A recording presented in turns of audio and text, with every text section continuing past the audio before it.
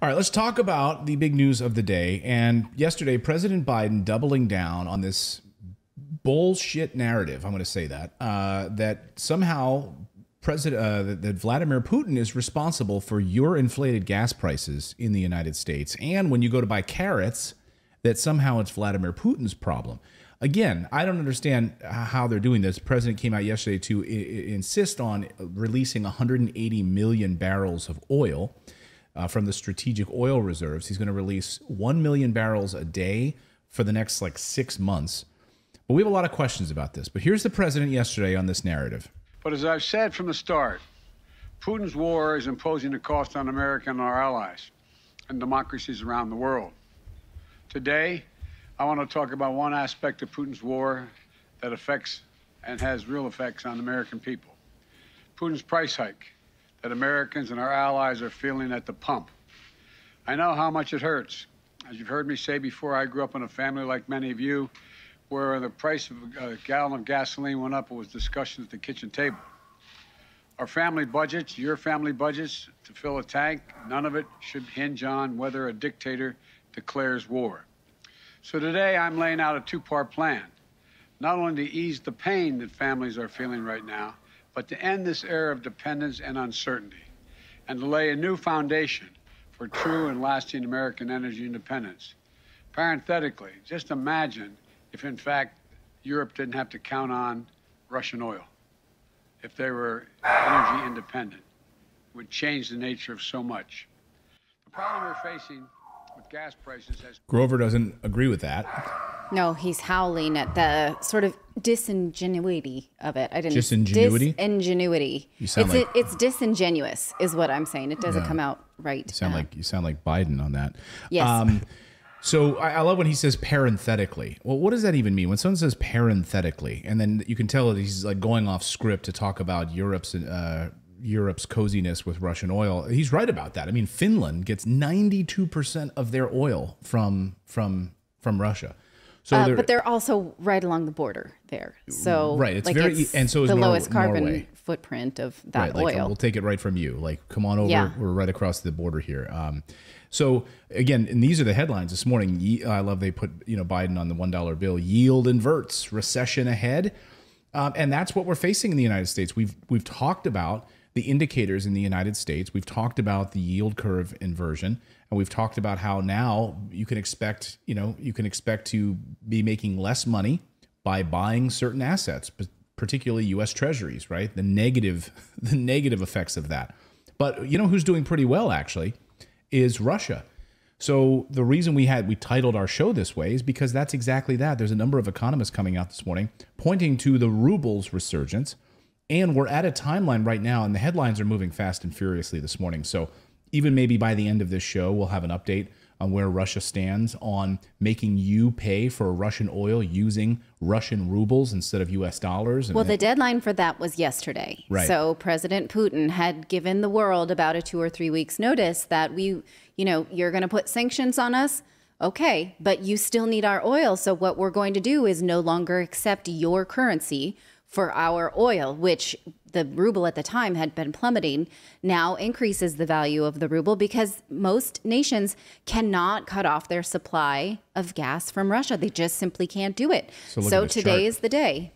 Yeah, go ahead. Well, yeah, look at the chart. I mean, and as according to the Washington Post this morning, Russia's ruble and banking system are showing continued signs of recovery from the initial punch of sanctions as Moscow relies on energy exports and currency controls to partly protect the nation's economy. So last week we featured a story from a journalist he's in China and he's been covering what's been going on and had a really interesting take.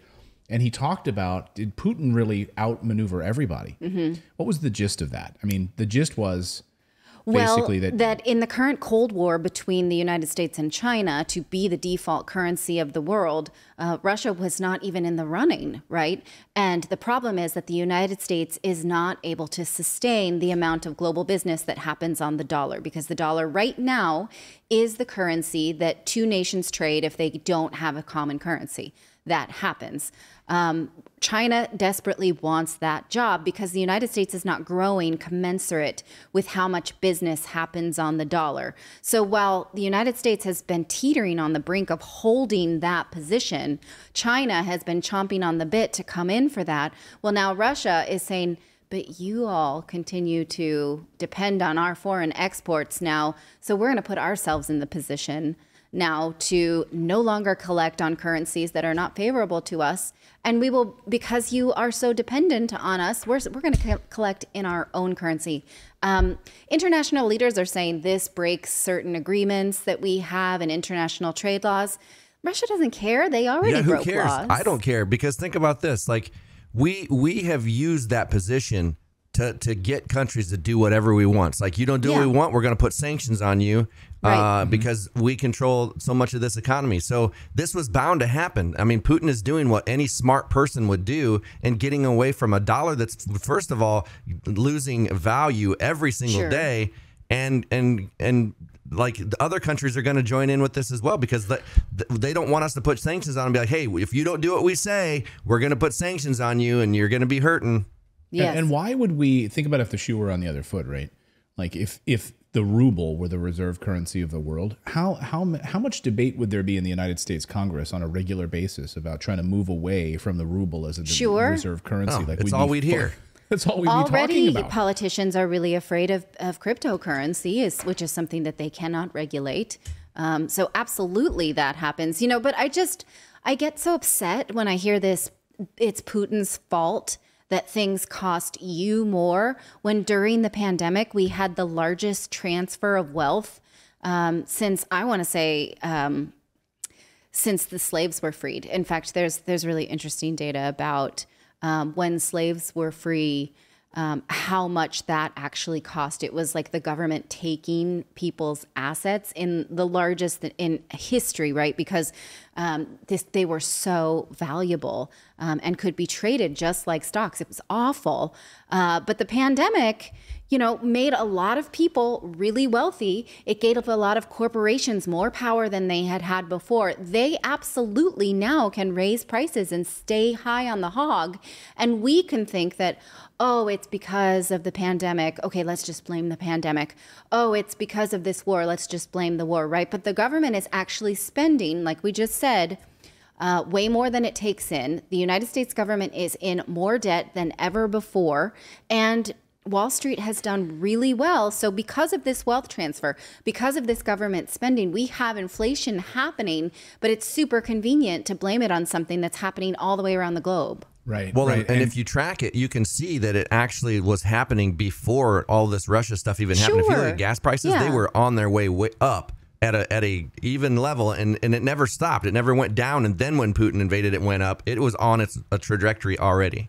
Yes. And another piece of that, too, not only has gas prices been going up since the fall of last year, but which had nothing to do with Russia, in addition to which we've been sanctioning Russia for years, right? So Russia now is the most sanctioned country in the world. And look at that. Before February 22nd, it was already highly sanctioned, right? Now, after February 22nd, it accelerates beyond. And, again, of course, it's as Chris Minahan, one of the great journalists, has been reporting, he says here, I and others have warned for years that the D.C. regime was overusing sanctions, and that we'd all end up with, at the end of this, was a U.S. dollar as the world's reserve currency, was the end of the U.S. dollar as the world's reserve currency. The collapse of the U.S. dollar as the world's reserve currency. That process is now accelerating, he says. Well, it really bothers me, too, that people are like, oh, we're not sending boots on the ground. We're not dropping bombs. Sanctions are fine. We can get behind sanctions. And they sell it as, we're just going to put sanctions on them. They're not going to be able to do this. But understand, innocent people die with sanctions. So why would any of these countries allow us to continually basically wage war on them with sanctions? It makes no sense to me. Right. And as Dmitry Medvedev Medvedev. I can never say his name. Medvedev, I think. Medvedev. That's hard. You got to slow it down. Medvedev. When you speak so quickly, everyone at home, try to say it right now on your own. See if you screw it up or say it correctly. Medvedev says that the era of regional currencies is coming because confidence in reserve currencies is melting away. Abandoning the dollar and the euro does not look like a fantastical prospect anymore. And I have to say, this was an interesting interview that the Gray Zone did. Russian Deputy Foreign Minister Sergei Rybakov had this to say. This was in 2019. So watch this video from 2019 where he talks about the U.S. as the reserve currency and what is coming as a result of this. 2019. That people will continuously use dollar and the U.S. financial system as the, cardiovascular system of the whole organism. That will not be the case. People will bypass in literal term, and people will find ways how to defend themselves, how to protect themselves, how to guarantee themselves against any emergencies. China, Russia, others, we at the moment create alternatives. Then we will most probably move further into using not just national currencies, but baskets of currencies, currencies of third countries, other schemes, modern barter schemes are among those, but those are not sophisticated enough. But still, we will use ways that would diminish the role of dollar and U.S. banking system with all this risk of assets and transactions being arrested. Right. Right there. So Bitcoin doesn't look so crazy anymore. And he talked about a basket of currencies. So it's not just the ruble. It's it's Bitcoin. Yes. And did you say that interview is from 2019? 2019. Yeah, it was a Gray Zone interview from 2019 with the Deputy Foreign Minister of Russia talking about sanctions, talking about the U.S. reserve currency, and you're seeing it. And so again, I come back to this article, which really was a jaw-dropping, stunning article. I don't know his full name, this journalist from China, but I think he really nailed it in this piece. What if Putin had outplayed us all? Skyrocketing ruble this morning. The demand that, hey, you want to buy my gas? You got to buy it in rubles. You got to buy it in rubles. We're not taking dollars anymore. We're not taking euros.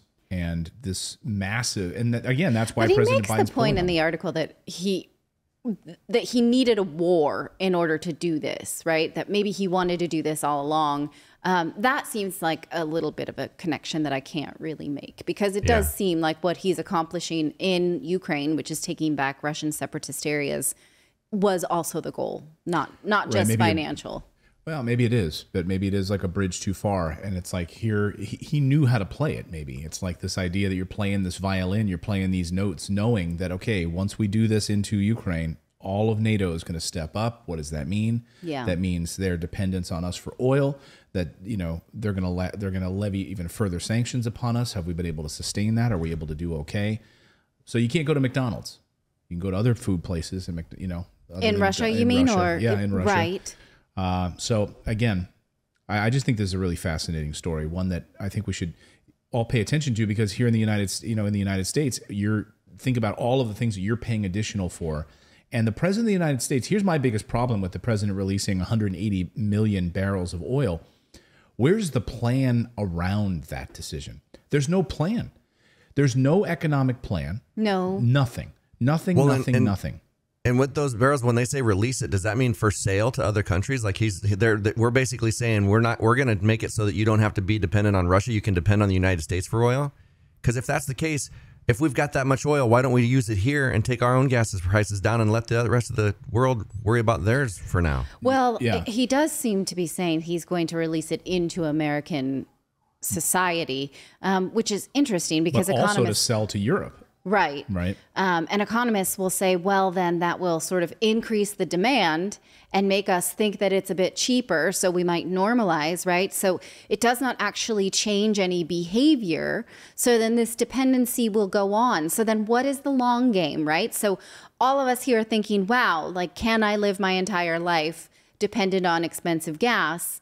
what is the more sustainable solution? Of course, everyone's now looking at electric cars, looking at more sustainable solutions. Can we change to that? Well, not on a dime, clearly. So then what ball are we kicking down the road? Well, and that also, like, if they're going to sell it sell it out of the country, how does that benefit us? Like, are they still going to subsidize oil companies that are going to be making profits worldwide now? I mean, they already make world profit, but like, Well, and of course, you heard the president yesterday talking about price gouging and runaway prices. And so let me get this right. It's Putin's price hike. And you're also talking about price gouging and rising prices, and so we're going to tackle that. That's what the president said yesterday. That's what right. For instance, name names. Tell us which company is price gouging. If you're really saying this, then tell us which companies are doing this. No, they won't do that. For instance, this insulin bill that passed the House yesterday, right? So the House passed a bill that limits the price that consumers will pay for insulin, but it does not limit the price that companies charge for insulin. It just says that you, the consumer, will only pay $35 a month for your insulin. Your insurance company will pay the rest of it. So it allows price gouging from insurance companies, which keeps your premiums higher, right? It does not actually lower the price of insulin, only the price that you pay, which then, of course, that price is that continued inflated price will continue to be passed on to us, just not out of pocket every month. It's a crazy bill. Probably won't pass the Senate, but it's, like pandering to voters who are insulin dependent. Like, that's a stupid solution. Come on, right? It's the same thing that's happening with gas. Like, we still approve price gouging. Sure, whatever. But it just has to not feel like it or look like it to the average voter who's just too stupid to understand economics. Right. If you like this content, be sure to subscribe to the channel. Also, we have a membership program. For the price of a cup of coffee once a month, you can support independent journalism just by going to morninginvest.com/join. You get access to exclusive videos, plus the ability to join and chat with us live. We really appreciate your subscription, and you are supporting independent journalism.